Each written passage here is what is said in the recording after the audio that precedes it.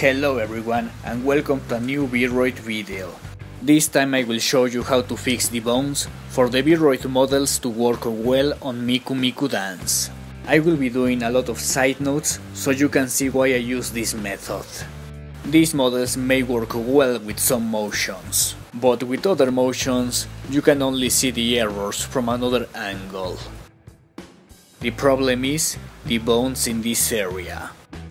So a few years ago certain type of models were very popular among the community, and most of the motions are adapted to their bone structure, which is this one: a master bone, a center bone and a groove bone. vRoid models have this structure.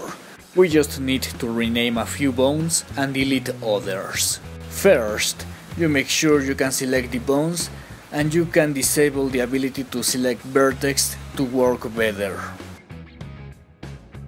Now we go to the bone tab.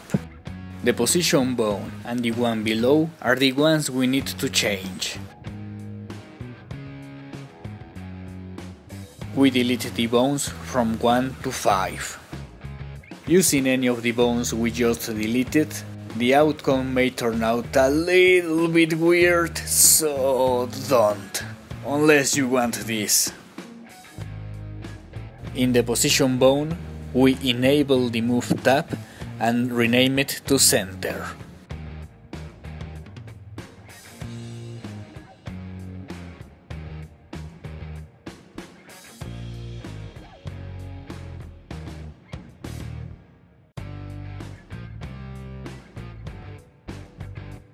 Bone number 2 will be renamed to groove.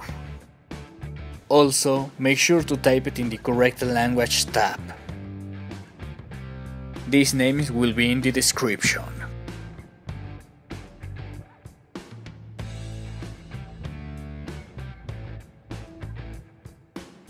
Now we just adjust the position and length values of the bones.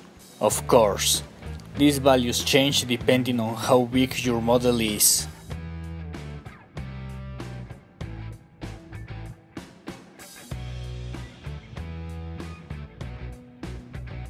And this is pretty much it.